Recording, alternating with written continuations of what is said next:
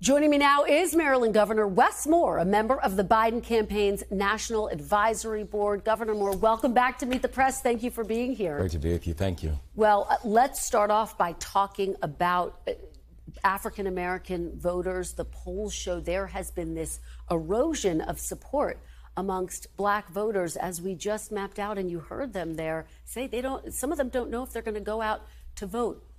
Why do you think there is this erosion amongst black supporters? Well, I think there's a frustration and a cynicism, and I think it's longstanding. You know, we have to remember, my grandfather was born in this country, and when he was just a toddler, the Ku Klux Klan ran him out and my whole family out of this country. And I'm now standing here as his grandson, as the 63rd governor of the state of Maryland, and only the third African-American ever elected governor in the history of this country. The reason I bring that up is because history does matter. And so when we look at the fact that in Maryland there's an 8-to-1 racial wealth gap, that's not because one group is working 8 times harder. When we're looking at drastic differences between unemployment rates or how cannabis was used as a cudgel against black communities so long in our nation's history, that's a reality. And so I think that the thing that the president is showing, that when you look at the president doing things like rescheduling cannabis from Schedule 1 to Schedule 3, having the largest pardon for cannabis convictions, having the largest growth in black-owned businesses for black men in 30 years, we now have a president who's actually doing something about these systemic challenges that we've been facing. Well, and yet some black voters feel as though he has not done enough on police reform and voting rights, for example. And you're seeing this show up in the polls where there is this real enthusiasm gap, Governor. And when I talk to Democrats, they say this is really a 5-alarm fire, this erosion of support, this erosion of enthusiasm amongst black supporters. What does President Biden need to do? Does he have enough time to change the dynamic? Well, I mean, we know that these challenges have been longstanding and the solutions are not going to come overnight. The thing that I know, though, is I have the right partner that I need in the president. When we think about the work that we are doing, just taken in the state of Maryland, by being able to now have the lowest unemployment rate that we've seen for African Americans in our state's history, the fact that we've been able to increase wages that have had a disproportionate impact on the African American community. These are things that really matter, focusing on work, wages, and wealth. And President Biden has been the partner that all of us have needed and all of us have been asking for to have inside this work. And of course, the big news this week is that President Biden agreed to debate former President Trump. Right now, there are 2 debates scheduled. They're putting tradition to the side, going around the Presidential Commission on Debates to do it. Do you think President Biden agreed to this debate format to shake up the race? No, I think he agreed because he's got a record to tell.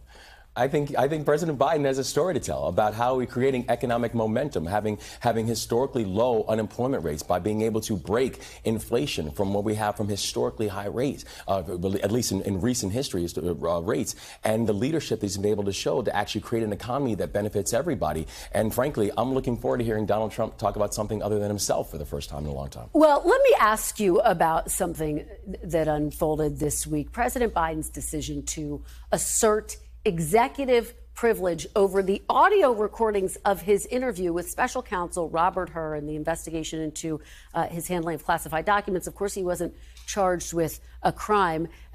Here is what President Biden said about transparency at his very first press conference after taking office. Take a look. So I'm running for 3 reasons: to restore the soul, dignity, honor, honesty, transparency to the American political system. How is asserting executive privilege over these audio tapes consistent with his promise of transparency? Well, I think the DOJ has already released the full transcripts, the hours of transcripts of interviews that were done. The GOP now has everything that they need to conduct any investigation should they choose to. The reason that they want the audio is a purely political reason for wanting the audio. You have the transcripts. And that, by the way, was a historic step for them to be able to offer the transcripts as well. I hear you saying that, but since they released the transcripts, Why isn't the president allowing them to release the audio too? Is he concerned about people hearing his voice, hearing his answers? And is that not inconsistent with his promise of transparency? No, I think the American people hear the president's voice every single day. But the idea that this is being done or this decision is because of a lack of transparency, it just doesn't hold water, because the full transcripts are there. They have everything that they need in order to conduct any investigation that they should choose to do. This is a political game that's playing played right now. All right, let's talk about the big news in your state. One of the big pieces of news, the Senate race. The former governor, Republican governor, your predecessor, Larry Hogan, made big news this week by coming out and saying he would support codifying abortion rights into law. And of course, Angela Alsobrooks, the Democrat who you support, just won her Senate primary. How concerned are you that Larry Hogan throwing his support around codifying Roe v. Wade could cost Angela Alsobrooks the election? Well, I'm excited about Angela Alsobrooks being my partner in the work and our next senator. I endorsed her early, and I was proud to. And I don't think what the old governor said this week was news, because I think people in our state are going to be able to distinguish between, what he is saying now that he's trying to get back into politics versus what he did when he was actually in office. This is a person who, when Roe v. Wade fell, under his watch, when he was governor, he vetoed legislation to increase privacy for women. He vetoed legislation that increased abortion protections for women. On my first day of office, I released $3.5 million of previously unreleased funds because the old governor wouldn't do it for political reasons. And I think people in our state are going to be able to notice that what he's saying now is not just disingenuous, but frankly, it's the same type of problem with politics that he rails on. He's actually the prime example of what people are so frustrated about. I have to ask you about the Key Bridge. I know that there's going to be a big development tomorrow. Talk to us about that, and also the criticism from Republicans who are saying they do not want to support federal funding to rebuild the bridge, particularly if it is not matched with offsets. Yeah, I remember that first morning when the bridge fell. People were saying that, this thing could take 6-9 months to be able to re-clear the channel. I mean, we have a ship that's the size of 3 football fields that's sitting in the middle of the Patapsco River. And I remember we made 4 commitments and I had 4 directives to support the families of those 6 Marylanders who we lost, to make sure we're supporting all the workers and first responders that were impacted by it, to be able to get that Key Bridge rebuilt, and also to reopen that federal channel.